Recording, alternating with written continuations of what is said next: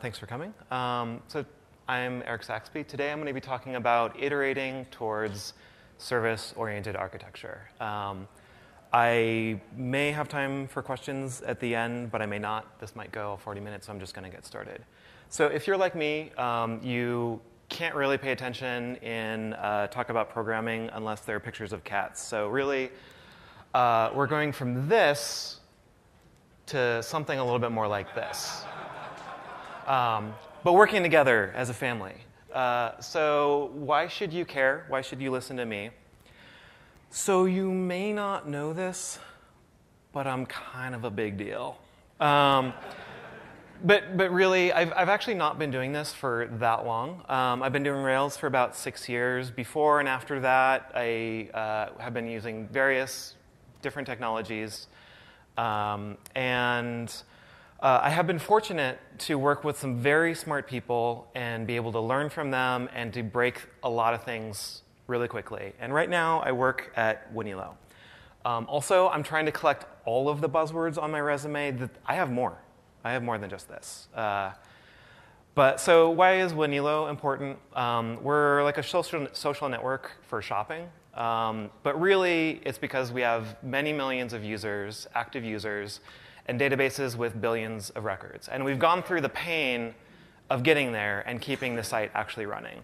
So you can save any product from any store on the internet into your own collections and have your own wish list. That's what we do. And more importantly, we've gone from having this as one main Rails application doing all of this to a central Rails application that's still fairly large, but supported by a lot of services. We've done as much as we could open source. Some of the business domain logic, it's really hard to open source, but we try as much as possible. We've done almost all of this in Ruby, including some things that people who prefer other languages say can't be done in Ruby. And we've done this with a very, very small team, very quickly. If you're like me, though, you're really not so interested in the success stories. You're interested in how did you screw up, how did you break. So let me take you on a journey to another company that a friend of mine once recently called the anti-pattern gold mine. Completely hypothetical company, not naming any names that I may or may not have worked for. Some of you in the audience may or may not have worked for. After some of the story, you might think you did. Come in, it's a startup, it's new, small team, and come in and say, wow, for a startup, you have a lot of code that's really, really tangled. It's all Rails 2 code base. If you remember vendoring Rails, we did that. If you remember how vendoring Rails can go wrong, yeah, that was there. And I think a lot of this might have come down to the fact that, at least early on, success of a product, success of a feature, really was launching it as quickly as possible. And no, don't worry about that stuff. Don't worry about design. And we had 30 engineers doing that as rapidly as possible, like 5 or 6 teams all doing that as rapidly as possible, trying to get it into production. And releases were a mess. I'm sure a lot of you can relate to this. Deployments, multiple hours with all of these engineers trying to put all of this code in as quickly as possible. Invariably, deployments went wrong. Eventually, this got a little bit faster from monthly releases to weekly releases. But then we would have code freezes where for 3 months, everyone's trying to cram in all the features without deploying, and you can imagine where that goes. And over time, really, things are just getting worse. Our rough estimates that we're trying to give to see how long things are going to last come back and we say, oh, that means you're deploying on this date. Hey, we told the board. Great, that's awesome. You're going to deploy on this date.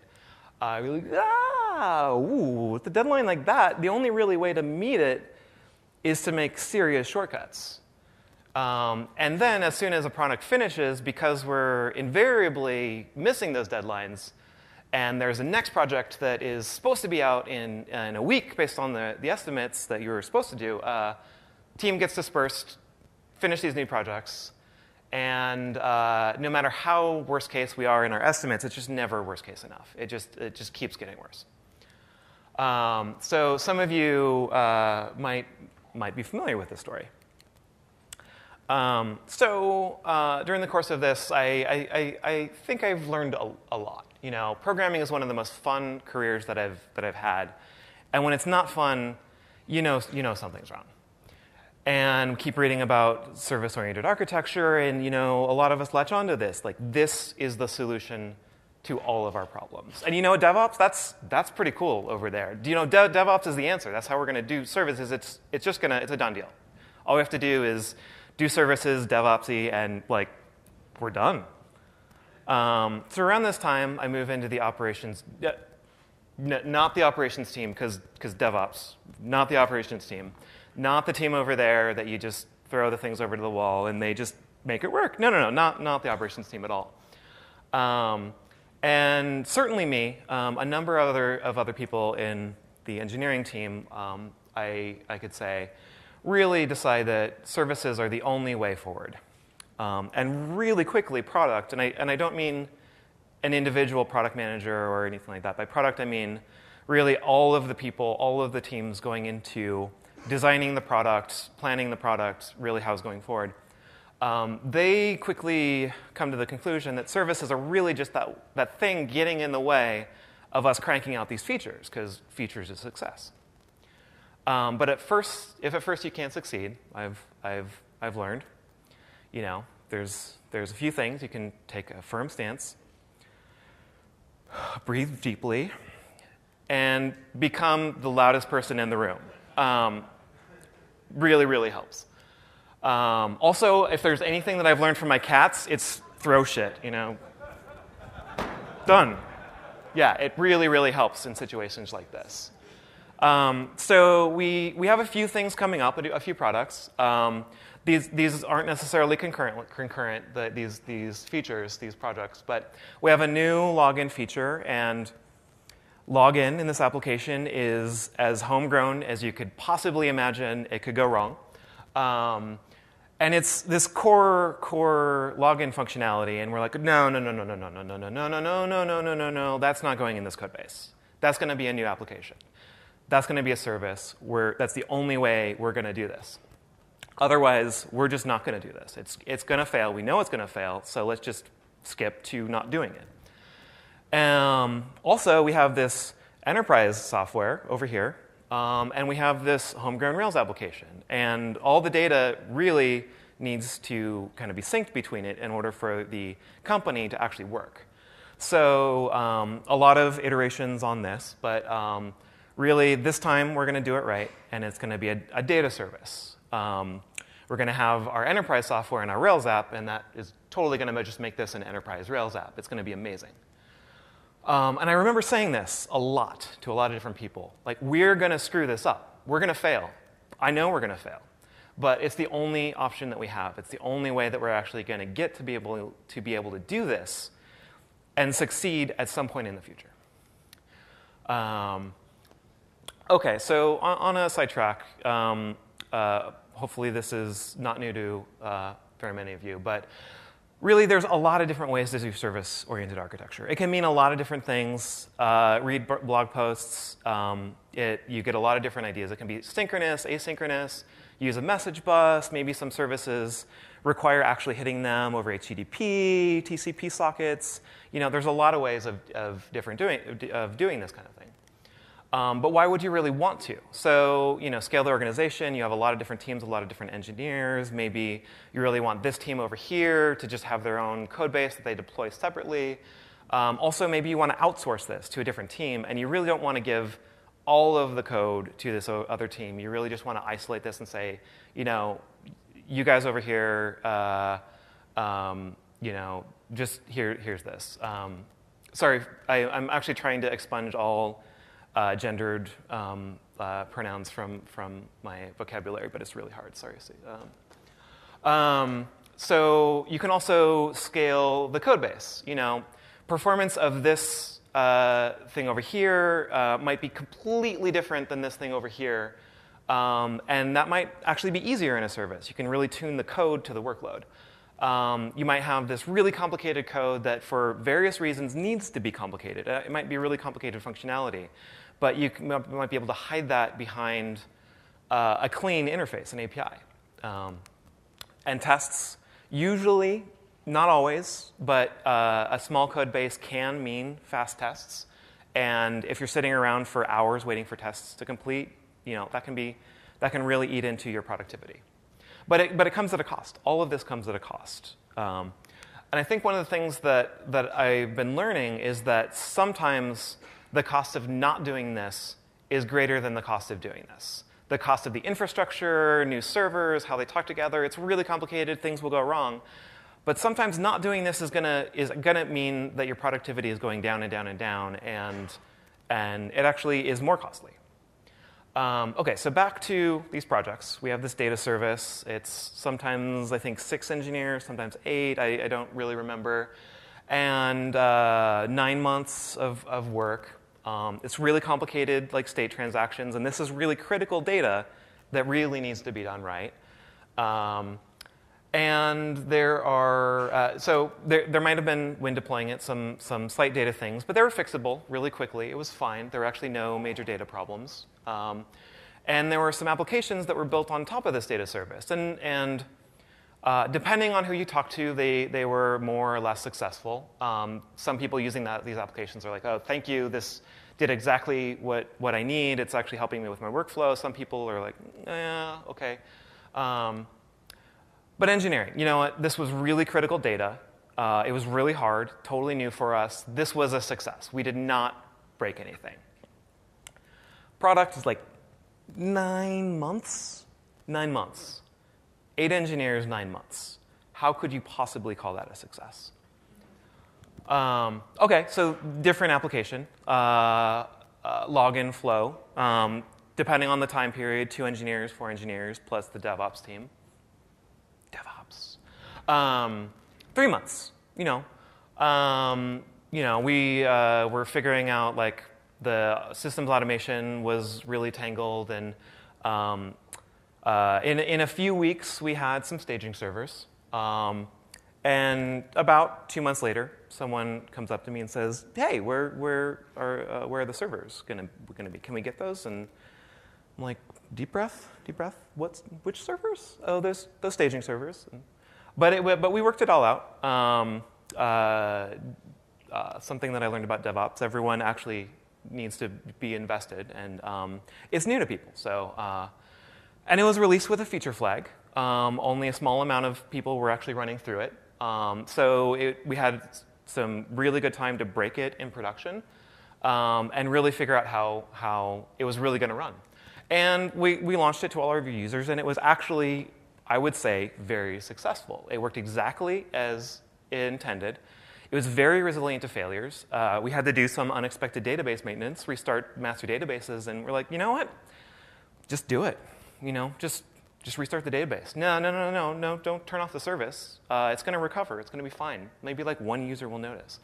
And the company is actually sort of figuring out that user metrics might be more important than dates as metrics. And the user metrics were generally successful. So engineering, like this is good.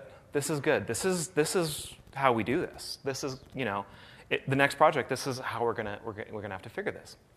And products is like 3 months. What are you talking about? Success? That's not success. We had these other product features that needed to be done, and we had these 4 engineers that are sitting in the corner, not able to do these things. Okay, so I would say that this is a really important question to ask. What is success? If engineering says it's a success and product says it's a failure, who really wins? So this is actually a trick question because it's a zero-sum game. Like, nobody wins in this interaction. So let's go a little bit deeper to ask why we needed SOA in the first place. And This is really complicated. There's lots of moving parts, but some of the things that I think now were because engineering didn't trust products. And we actually didn't, what that really means is we didn't trust that we could do our jobs well given the sort of shortcuts that we needed to do to actually do our job and actually meet our metrics. And product didn't trust engineering to meet the promises we were given, and we couldn't actually meet those promises. Again, over time, this was changing, but product was accountable for features, not for quality and the actual how users interacted with them. And this is probably the subject of much more discussion, and would love to continue this and learn more myself. But I think that a lot of this comes down to trust.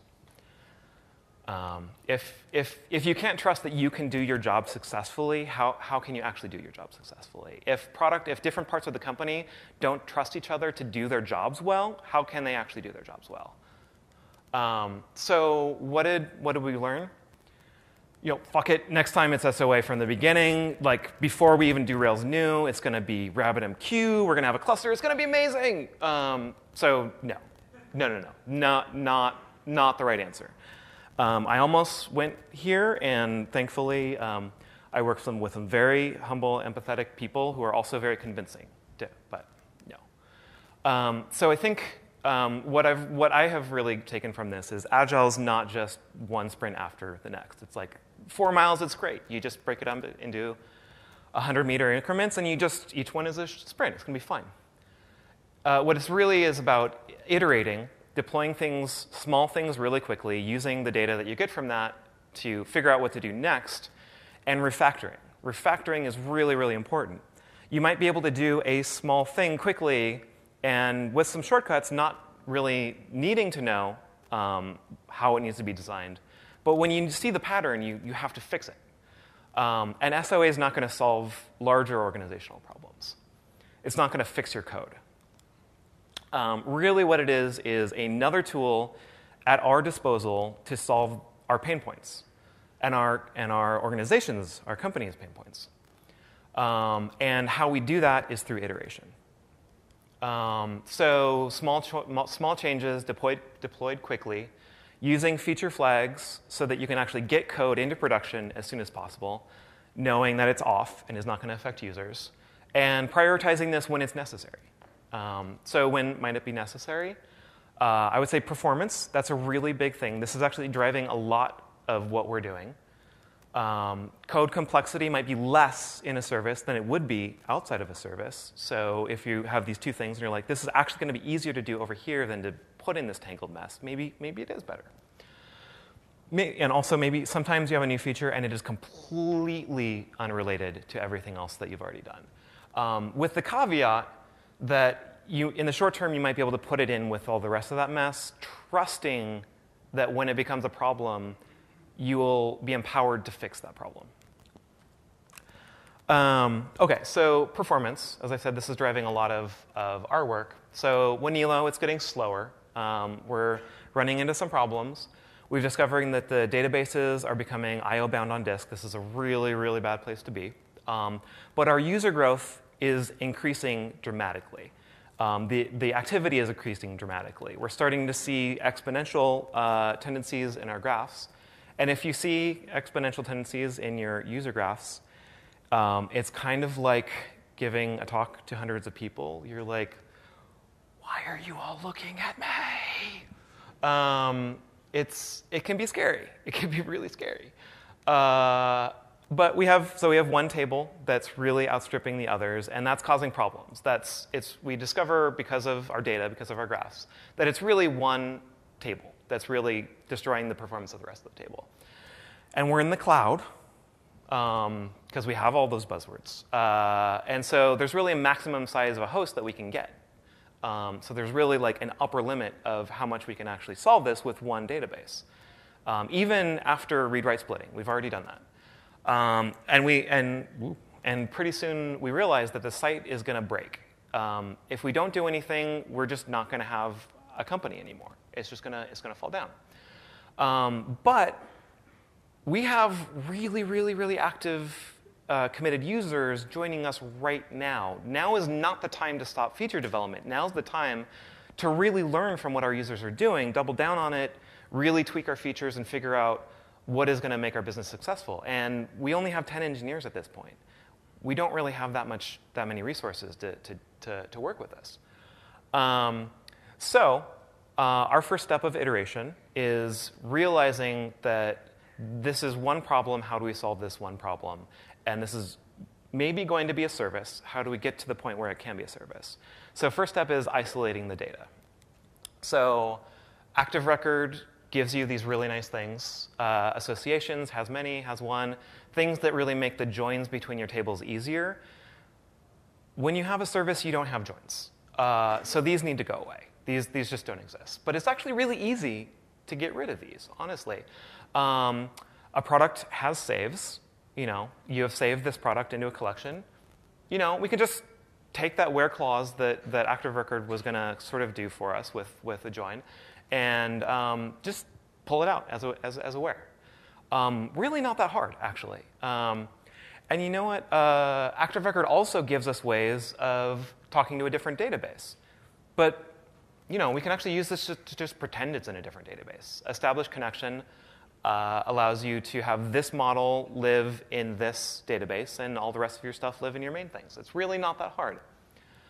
And one of the key things is that each step of this, each slight change, is deployable, and it's testable. And you can deploy it to staging. You can click around to see where your test coverage is maybe missing, figure out where it breaks. And one thing that I will say is you might be doubling your database connections at this point.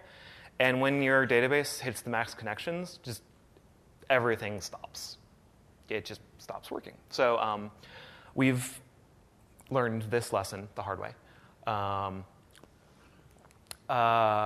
But now that we have this code deployed that pretends like it's in a different database, we can make it a different database without actually that much work. You have a Postgres. We love Postgres. We have a master database. And we spin up a replica over here. And we put the site into maintenance mode. If you have more critical interactions with your company, the maintenance mode might not be possible. Braintree has some really great blogs and I think talks about this. But for us, the operational overhead of making it so we can do this without the site being down was way more than it was worth. So we just take the site down, push a new database.yaml saying now this connection is talking to this database, and we just promote that to a master and restart everything, bring the site back, and now we have two databases. 5 minutes of downtime. Not that bad, actually. After the fact, you can clean up. You have a redundant table over here, a bunch of redundant tables over here. You just truncate them and delete them very carefully. Not that hard. And actually, at this point, you might not need a service. You might be done. Your site might just be working. It's fine. For us, we knew, based on how things were going, that we were going to have to horizontally shard this data. Now it's in a different database. That is going to have to be many databases. And we want to hide that complexity. We do not want our main application to have any of that code. So we know we're going to have a service. Now isolate the interface. And by this, I mean, how are you actually accessing this data? And what is your long-term goal? Ours is sharding, and Wanilo is saves. And anytime we're actually getting saves, we're either looking at it by product. A product has these saves, or we have it by user. A user has saved these things. So this is actually really helpful to plan out what your DSL, what your API is going to look like. We know that things are going to have to get to it by a product or by a user. And so you have some where clauses. Where is active record? We are not going to have active record. So instead, a save has a by product method that is also. So one thing I will say is, at this point, it's really helpful to remove redundancy. If you have different ways of accessing kind of the same data, do you really need that? Can you change the product to mean that you don't actually have as many of these finders as you have? And very soon, things are going to break. So if you don't have tests, this is a really good place to add tests. So now we have a small sort of Ruby DSL. How do we actually pull that out? And I would say right now, it actually doesn't need to be a service. Really, what you need is a client. And how do you build the client out? And that's where adapters really come in. So we used a module. This could be a base class. Some of the reasons why we thought we needed a module, maybe we didn't. Maybe we could have actually done this as a base class. But now a save is a save client. And that save client is where your finders go as your class methods. And one thing I would point out is that that finder is calling through to an adapter, a database adapter. And really, that's what's wrapping up all your database calls, hiding them from your application.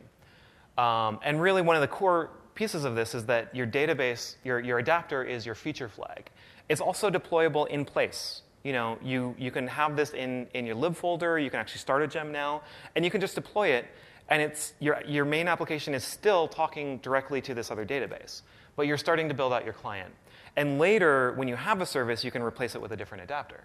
So that adapter gives you back when you call, like, you get saved by product and you call all on it. That's actually, when you call by product, you're getting back a relation. And this is something that we thought we didn't need, but turns out Active Record does this for very good reasons, and that's because threads and because state. If you say, I want this type of data, and you save it away to a variable, and now you call some other method, order by this, and it changes state, you might do something else on this variable over here, not realizing that you've altered its state later. So anytime you make a state change on these objects, you really want to get back a new instance, a different instance with different state. And when you call all first or pluck any of these things, what you're really calling it on is your relation instance. And the key thing that we learned is that relation is shareable between all of your adapters. So the actual work done to get the data is on your adapters. So the relation delegates back.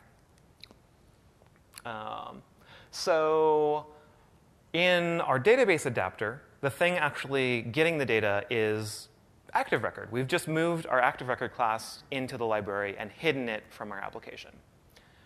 In this case, we are using Active Record, so you do Active Record. If you have another favorite database adapter, great. So you call save by product. You get an adapter that calls through to the adapter and gives you back a relation. You call relation.all, and that just delegates back to the adapter, which calls through to an Active Record, gets your data, takes the attributes out of it, and gives you back an instance of your core class, because you're hiding Active Record. You don't want to get back an Active Record class. And I would say it's critical to deploy at this step, because you've made mistakes. I guarantee you've made mistakes. And the cost of fixing this is really low right now, as opposed to spending a lot of time trying to design your server, how that's going to interact, and realize, whoa, we screwed up the client. All of this work we've done on the service, we have to throw away, because we did it wrong. Now you have a client. Now you need a server. And it doesn't matter. Whatever you want, it's fine. It's actually, the cost of writing this is really, really low. Because the server is the simplest part of this.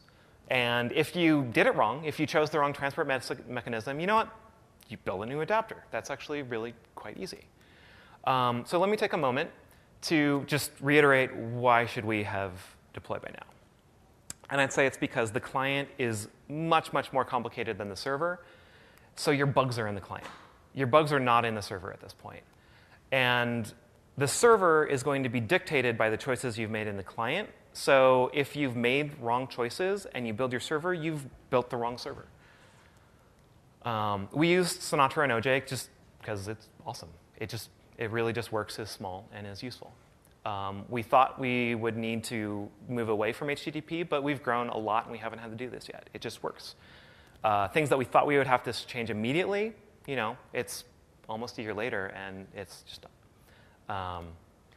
OK, so now we use the service. And that's really a feature flag. You just write a new adapter that talks to the service instead of the database. So now you call, by product, you get an HTTP, it calls through to the HTTP adapter, which gives you back the same type of relation. When you call all on it, it calls adapter.all, which now goes to an HTTP class that actually gets the JSON and takes the attributes out of it and gives you back your save class. You're getting back the same object. You're getting back a save. So retrospective, great. We've isolated the data. We've isolated the interface. We've started to build our DSL. We've pulled that DSL out into a gem. Now that we actually kind of understand what that gem needs to do, we can launch the service and then just build a new adapter to switch to this. I would say that if we had realized that this was the order that we needed to do it on, we would have done this in 2 weeks. Instead, so that first part of it was like a day worth of work. That second part of it was like 3 hours worth of work and deployed immediately. The harder part was realizing that we needed an adapter. And at this point, we didn't really see anything about hexagonal architecture. This might have been before some of those talks and papers have been coming out. But it's actually really useful. Tests, we use Sunspot for some of our Solar things, and we're already used to spinning up a Solar instance using a gem to wrap it up. You can do that for your integration tests. But for unit tests, you know what? We have tests around all of this. So we can have tests around a fake adapter that proves that it behaves the right way, and then that just saves data in memory in your application. And redundant tests, you might say, do I really need this test? Yes, because one thing, you can delete your tests later that are redundant, and you want to be really confident that when you do switch over, it's going to work.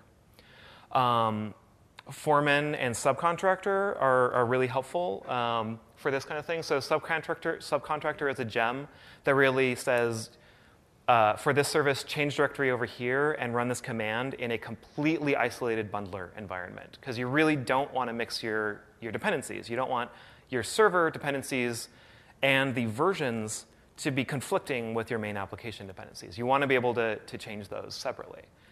OK, so what about a new app? I'm spinning up a completely new thing, non-extracting, totally new. How do I do that? How do I iterate on something that doesn't exist yet? And I would say that some of the lessons that we've learned from this, and actually from just doing our product development in general, is iterate. Find a way to get to the smallest deployable thing as quickly as possible. And whatever tool you use to deploy, to spin up infrastructure, one of the sort of heuristics that we've found is really focus on organizing that code around being able to change things easily and understand how this thing is different than this thing. Chef makes it really easy to define a giant hash of global state over here and then just run this thing over here and it's magic and it'll just do it. When you actually start to spin up different services, this thing is going to need to be slightly different than this thing. So how can your code make that as easily understandable as possible?